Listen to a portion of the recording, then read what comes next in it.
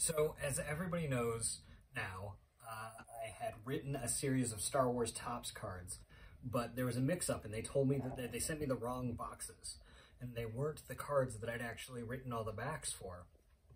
And now I have my first shipment of the Star Wars TOPPS Chrome Legacy 2021 cards that I wrote. I wrote hundreds of cards for this set, and this is the first time I'm going to get to see them. So hopefully the box, I got the right boxes this time, and I'm going to open some, and hopefully I can share some of that with you.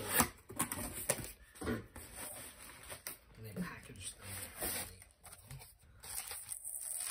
It was so, like, weird, like, getting the cards the first time and going like, oh wait, these are the wrong things. So, they've got Din Djarin on them. I wrote a bunch of cards for The Mandalorian. And that was weird, like when I saw the first boxes, I was like, this is weird because I didn't write hardly any original trilogy cards. All the cards were mostly for like Solo and Rebels and Clone Wars and Mandalorian Season 1 and 2 and Rise of Skywalker and Solo. In fact, I don't think I wrote a single one for those, aside from there's a whole bunch of really cool lightsaber cards that are in this set that I got to write, like cool little stories about everybody's lightsaber. But I'm so excited about these. I'm like tearing this apart because I'm just like dying to get into a pack. One hit per mini box. It's criminal how expensive these are. Okay. Oh man.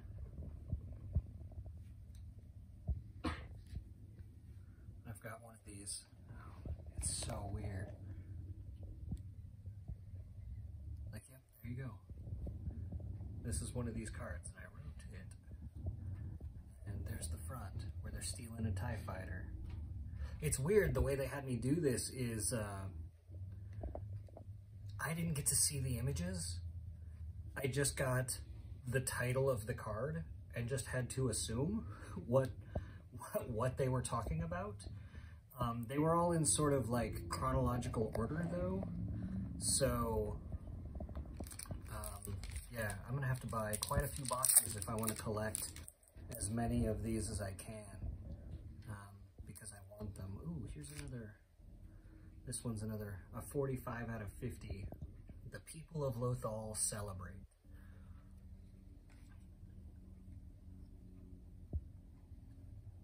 Yeah.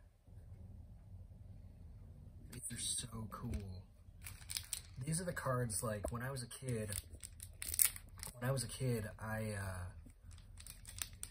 it was, Star Wars cards that I collected because I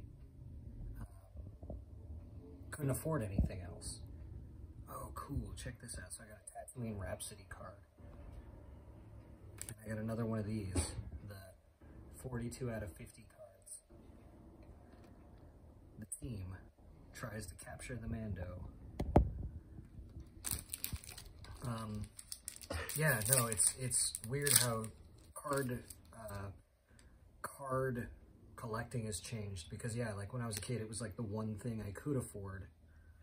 Ooh, 5 out of 25. Finn and Poe deliver intelligence. And this is what I wrote for this card. After receiving sensitive information from Bulio, a sympathetic spy to the Resistance at the Cinta Glacier colony, Finn and Poe Dameron barely escaped the First Order to deliver vital intelligence to the Resistance. There's a mole inside the First Order who has passed on information that will shake beliefs about the galaxy and the war to their core. And I got an autograph card. That's cool. This is one from... Anyway, I'm really excited about these, and I'm going to spend the next half an hour opening these and checking them out because they're super cool. So, I'm just really excited about them.